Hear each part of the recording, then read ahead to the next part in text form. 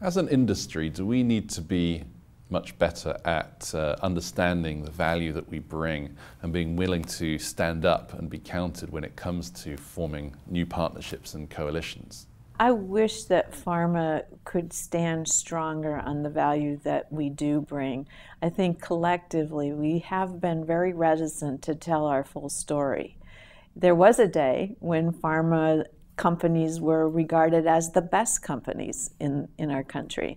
And I think when we lost the trust that people placed in us, we haven't quite grappled with what's necessary to recover.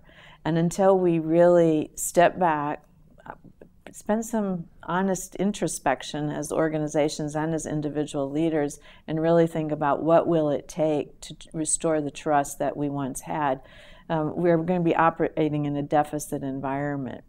And yet, on the other hand, when you think about cure, when you think about what we truly invent for people's lives and the things that we enjoy in life and what helps us thrive as individuals and as communities, pharma plays a big role in that. And when you're sick, you need a lot of things, but often what you need most is something that pharma creates. And how are you doing at Merck with spreading that message of purpose around your company? And do you have any advice for the rest of the industry in trying to get that message well understood across individual companies? You know, at Merck, we spent a long time recreating our corporate narrative last year. So we talked to hundreds of employees and really tried to understand what makes Merck Merck. And what value is it that we're hoping to create, and how do we define that value?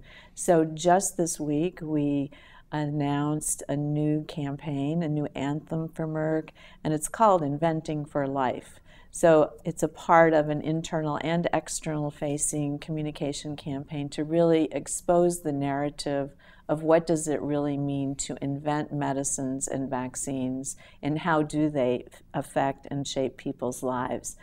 Early days, but already the response has been magnificent from the employees inside the company. I think they're starving for this.